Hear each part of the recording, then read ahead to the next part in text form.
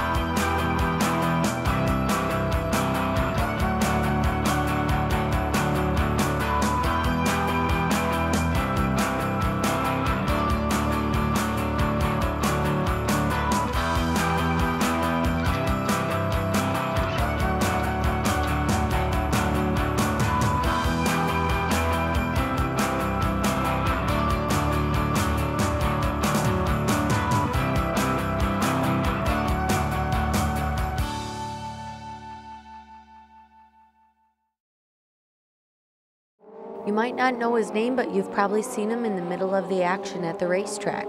Todd Torfin has created a summer hobby out of two things he loves, racing and photography. Got into racing through my dad. Him and I would go, every Saturday night we'd go to the track in Alexandria to Viking Speedway. And we'd go up there and we'd go in the pits after the races and always hanging out with a number of the drivers. A couple of them, Gary Rentz and Jim McMahon back then, were two of the racers that we always followed. We went every Saturday night, and then one story I have from then, in '74, my dad wanted me to go to the races and I didn't want to go. And so I said, well, I gave in. We went to the races and it was kids' night. And we got there and they were giving away the Fan of the Week trophy every week back then. And so it came time to give that trophy away, and they called my name, and I about fell off my seat. Had to go down in front of the whole crowd and get my trophy. And the cool thing about that is that the drivers voted on it, so it was something that you really were a fan of the week because the drivers knew you were there, came down in the pits, and were up there cheering them on. We'd go every week, and then as I got older, we kind of got away from going to the track, and then a number of years ago, I got back into saying, I want to go back to the races, and my love of photography, I started going out to the fairgrounds out here to Red River Valley Speedway, and had just a basic camera, and started taking some pictures from the stands, and a gal in the office said, I sent her my photos, and she said, well, why don't you come back next week and take some more photos? So I went back and took some more, and I wasn't really happy with a lot of stuff that I was doing. I knew I needed better equipment. So I decided, well, if I'm going to get into this, I'm going to buy a bigger camera and, get into it, talk to some people that had been doing it, said, you got to do this, you got to have that. So went out, did that, and then started taking pictures, got a press pass from all the dirt, started turning pictures into them, and then just kind of snowballed from there, started going to other racetracks, and and then just kept going with it. I started to do driver cards and learning how to do that. So I branched out into doing more of that, and then sponsor photos and different things. And I guess for a racer, they have a home track, and I have a home track, which would be Glendon, Buffalo River Race Park. So I kind of, that's one track that I'm at every week. I go there, but I'll go down to Alexandria. I'll go to, Fergus opened up last year. And I guess the thrill for me to go to those tracks is I get to, a seat where nobody else gets to sit. You get close to the action. You're in behind the scenes. And I think the biggest thing about it is that, I get to talk to some of the nicest people around. And they're just, they'll talk to you and they'll tell you what's going on with their racing career. And it's just fun to talk to people because they're always, you know, talking about racing and, you know, what's going on. And then, you know, they'll come up to you and say, hey, I like your photos from last week, or I saw your photos. They'll pay you a compliment, which to me is, you know, better than anything I'd ever sell, because when people say, hey, I like your work, you know, that makes a difference in what you do. And then last year I had a couple of photos that I had for a rollover in Glendon where for the Legends, one of the guys that rolled over, his arm came out of the window. And so my photo kind of helped change some of the rules that they had based on arm restraints and things like that. So when you can do that and make a difference, you know, that really helps, and it really kind of solidifies what you're doing, that you're not there just to make money or for your own gain. You know, my philosophy is I'm there to get the track, you know, publicity, to get them into all the dirt, and to, you know, help them, you know, get a name out there to show people that, hey, this is a racetrack you want to come and race at. And there have been times where I've had moms email me and say, you know, I can't be at the racetrack, and my son races, and when I see your photos, it's like I'm at the racetrack. And so that makes you feel good. You know, they can see the story of what happened to them that night. And then when you get those emails, sometimes you're like, I'm going to take a couple extra pictures, just because you know that they are watching for those photos. So sometimes I try to get that extra, you know, I go a little bit extra for that person. And the thing is I've never taken a photography class. I pretty much just read books, took the camera and started to learn it and experiment and see what goes right and what goes wrong. And even some nights I'm like the racer. I may not have everything set up perfect, but I try to get everything as right as possible, and there's so many conditions that may go into it. And so I think the love of that, and then being able to be around the racing and being close to the action is, you know, just, it's a perfect hobby for me.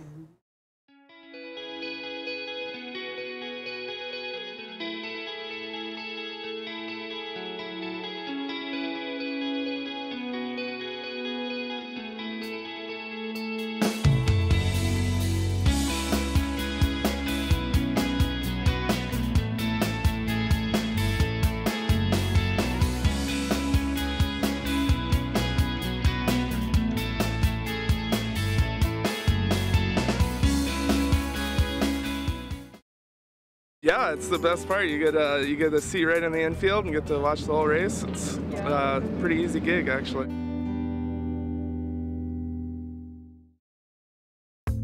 The Racing Life is sponsored by Performance Auto, Jamestown Speedway, Valley Alignment and Repair, Quality Engines, Red River Kart Club, Red River Valley Speedway. Here is the Racing Life's question of the week.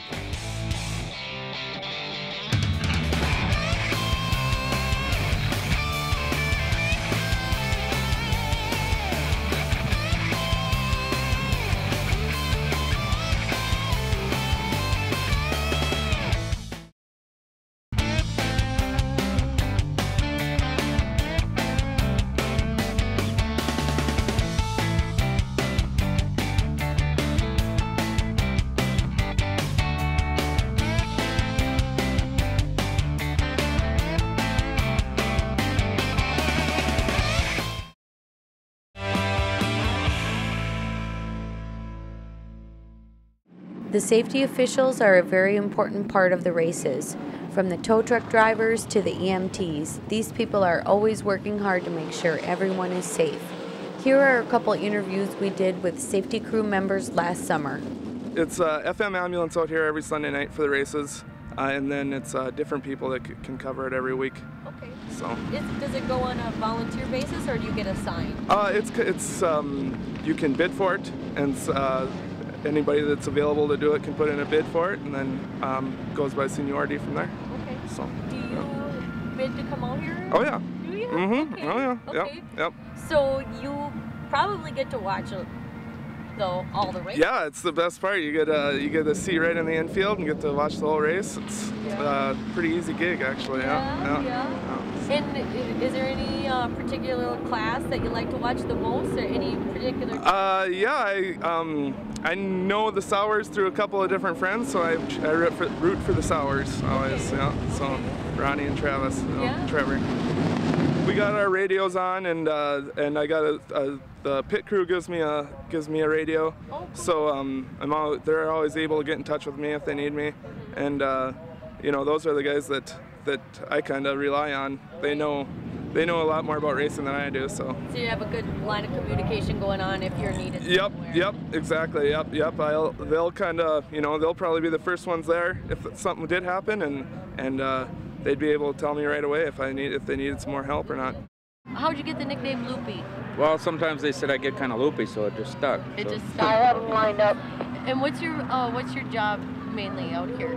I'm a turn 1 official, and then whenever cars have problems where they, if they get in a wreck, to pull Ken off and help them out and help with the lineups, and I have race receivers. If the drivers have problems with their race receivers, I can change them out for them. Okay. So what are some of the things that you look for when you're watching the race? To see like a potential accident. Yeah, if they're single file, you can try to look where there's a pack of cars more. That's where the problems are going to be, and then try to determine whose fault it was, and then the caution gets called on them, so they go tail end. Or if we've had too many, then they go to the pits.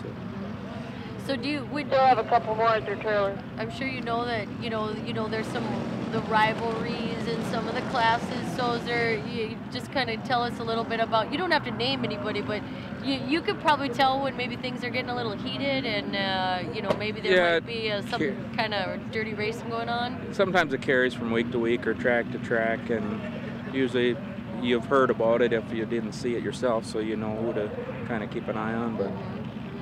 And do you think at the end of the year people start racing crazier because it's getting towards the end now? Yeah, everybody's chasing points and not as worried about the car.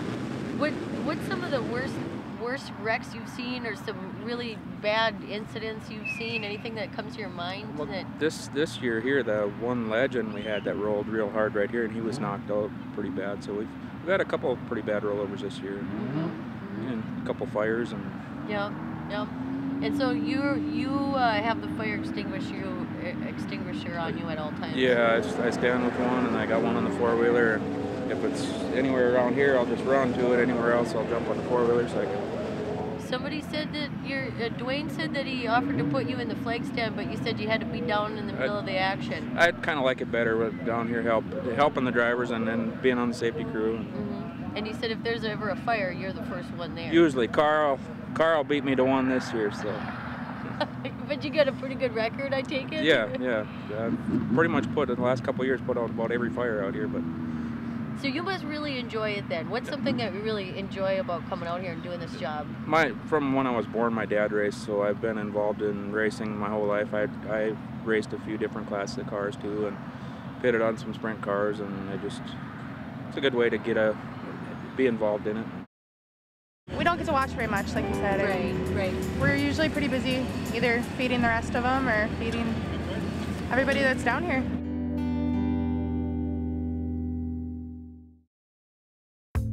The Racing Life is sponsored by Dakota Cat, Peterman Seeds, Randall's Excavating, Cheyenne River Kennels, I-94 Speedway. Here are the Racing Life's fan pictures of the week.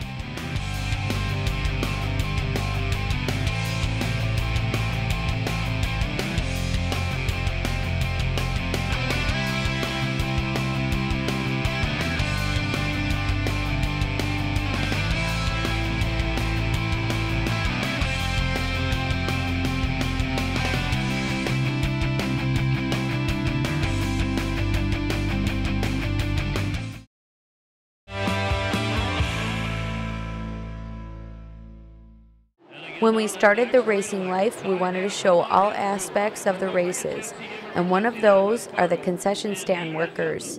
They might not get to see who wins each night, but they know what the drivers and the fans like to eat. Here are some of those people behind the scenes and the track favorites. I think the feedback's been excellent. We tried to do a few key items that would sell and which were good, and a lot of people have liked the food here, and we got the pizza pockets, which were a big hit last summer. So we brought them here, and we have our racer nachos, which everybody loves.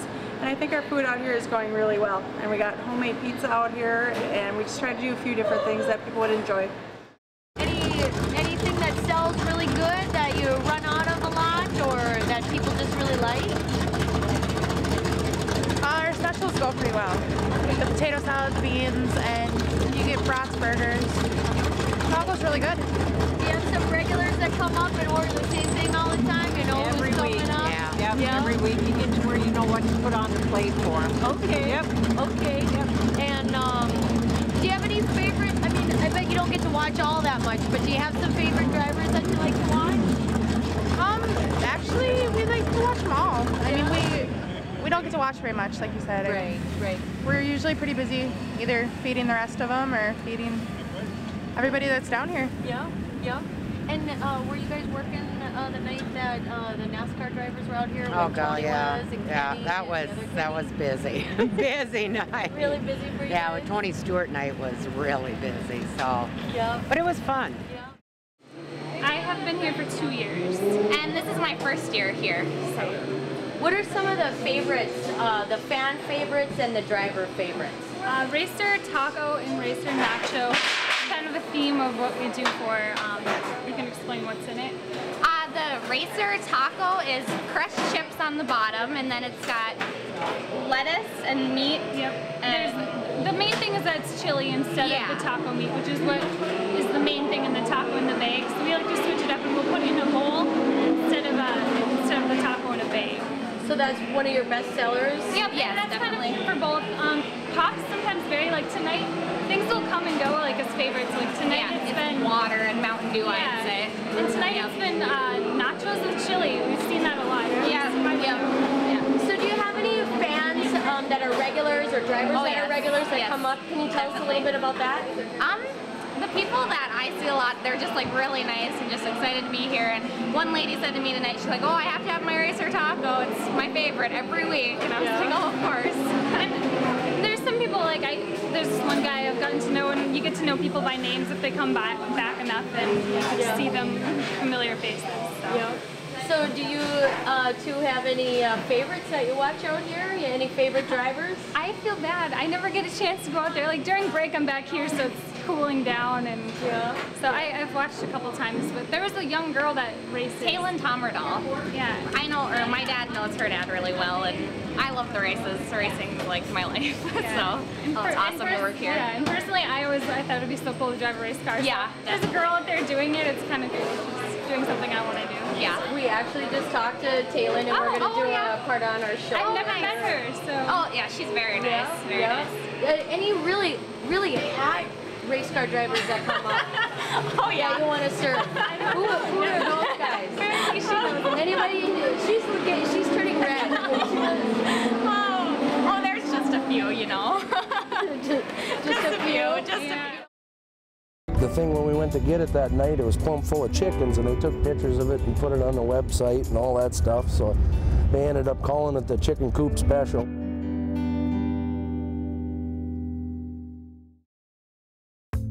The Racing Life is sponsored by Norman County Raceway, Nugget Vending, Dakota Engine Builders, FargoPicks.com, River City Speedway. Here is this week's driver factoid.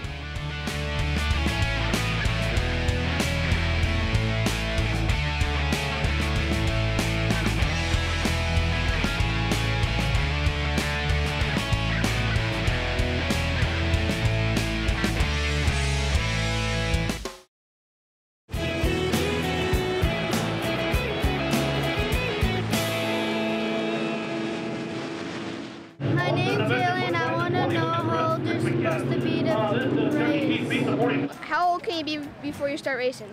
I'm Reile Sailor, driver of the go-kart number 76, and the question is, how old do you have to be to race? You can race at age 5 in go-karting if you want to, but I started at age 8, and I'm 12 now, and I can still race go-karts, and I could race Legends if I want to. Thanks for the question.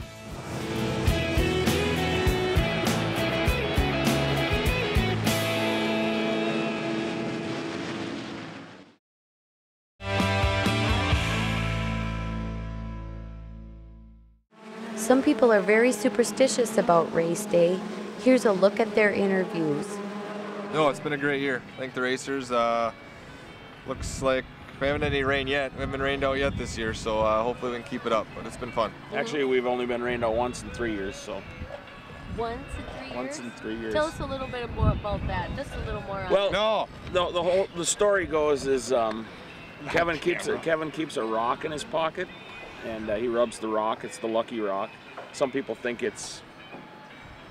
I found it on the racetrack when I first bought the place. I found it on the racetrack, picked it up. It's been with me every day, ever since, and it doesn't rain on Sunday since I picked it up. So it's my lucky rock. And it goes a little farther than that too.